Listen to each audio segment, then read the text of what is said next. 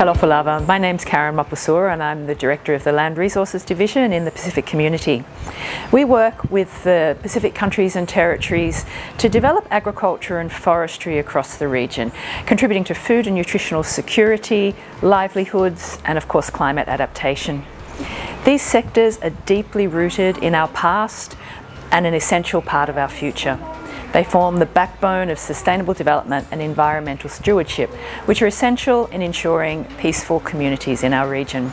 Literacy acts as a bridge, connecting traditional wisdom with modern innovation.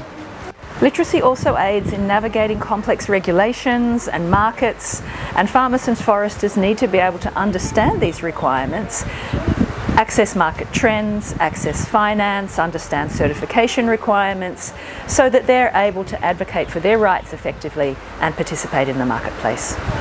Literacy holds transformative power.